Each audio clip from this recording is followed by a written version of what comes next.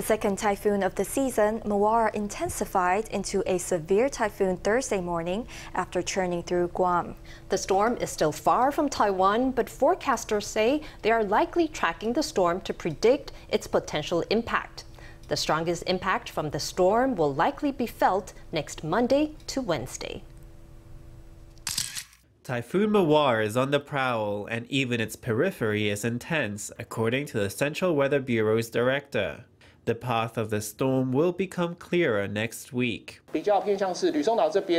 It could veer toward Luzon Island, or it could veer into the open sea when it's a little closer or a little farther. There's a fairly large degree of divergence in the paths it could take, so whether it turns north next Monday or Tuesday will be most critical to our forecast. As of 2 p.m. on Thursday, the storm was located at 14.5 degrees north latitude and 142.8 degrees east longitude, moving west at a speed of 24 kilometers per hour. When it reaches the east coast of Luzon Island in the seas southeast of Taiwan, it may start to turn north. From next Monday to Wednesday, the impact on Taiwan is likely to be the most severe.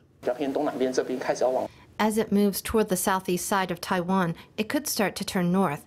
As it approaches, in the period from next Monday to next Wednesday, the typhoon's peripheral effects will be felt mainly along the north coast, including Geelong, the east coast, the Hunter Peninsula, and the greater Taipei area. Most of this weekend won't be affected by the typhoon, forecasters say, but starting Sunday afternoon, the approach of the storm's periphery will drive in northeasterly winds, bringing rain to windward parts of Taiwan. The CWB says it may issue a sea warning next week.